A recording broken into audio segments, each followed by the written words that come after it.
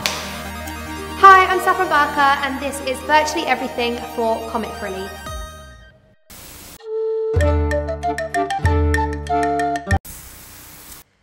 Saffron as a child was somebody full of energy, fun, extremely loud.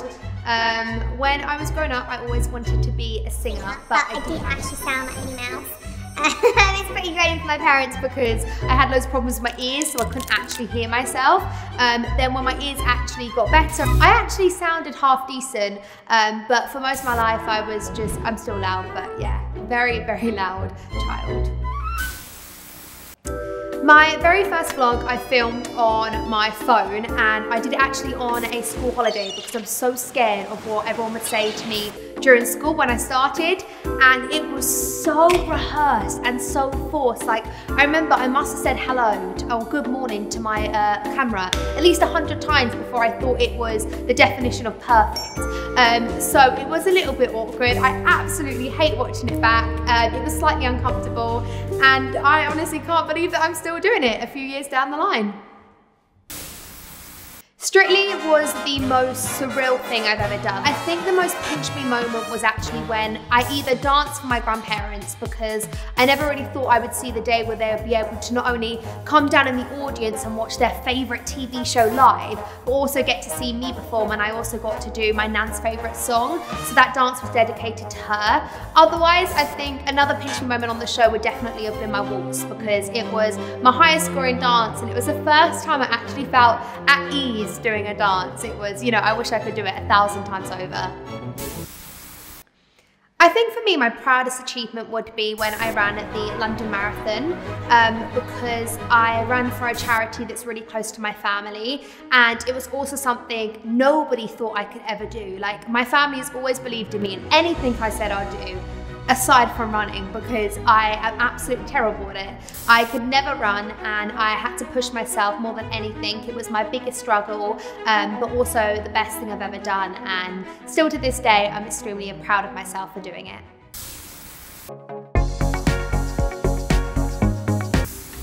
I think for me, it might be quite cliche, but I think my happy place is just being at home with my family. Like, well, actually also jetting off on a plane somewhere is quite nice too, but eventually I always want to be back home. I love having a structured routine with my family. I have a big family, my brothers, my niece, my nephew. So yeah, I think just being at home with them, chilled, is my happy place. My dream dinner party, do you know what, would actually be, if I could have any meal, it would be my dad's roast. Like, nobody cooks a roast like my dad. Insane. I think I would have, very random people actually, Princess Diana, because, you know, I just love to, like, I don't know how she experienced her royal family and stuff. I love the royal family, so that'd be pretty cool. Like, really random Bob Marley, absolutely love him. Obviously, I was never been here since he'd been alive, so that'd be pretty cool. And who else would I like to see? I mean, Billie Eilish, love her. This is the most random, they do not go together at all. I can't even think of who else I actually love. Someone like Beyoncé, like Queen Bee, and finally, oh my god, I just don't even know. Well, there'd be my fourth. Do I have to say a fifth? I can't think of a fifth. That is the most random.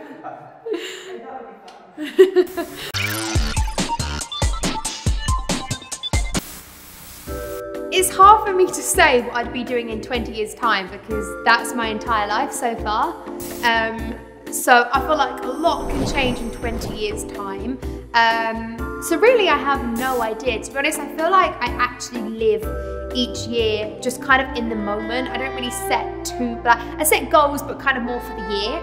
So I think for me, I would like to be settled down with a family, having my own house, probably kids, which is so weird to say at this point. I'd like to be doing something on TV as well. That'd be pretty cool. Maybe like presenting or a radio presenter. That would be like, you know, the goal. I think I would do pretty much anything for comic relief. Well, I would. So, I mean, I would jump out of a plane. I would cover myself in chocolate and feathers, and basically whatever someone threw at me, if it was for comic relief, I would go ahead and do it. So. I think when it comes to changes that I'd like to see in the world, the list could really go on. I think, you know, I'd love to see the end of poverty, cure for cancer, just for everyone to have equal rights. I feel like the list could go on forever and ever. But just also for people just to be kinder and, you know, consider other people's feelings. And also not have, because, you know, my job's online, it's social media. So I think a huge thing that I'd love to change is probably things like keyboard warriors and, you know, people to respect other people's opinions.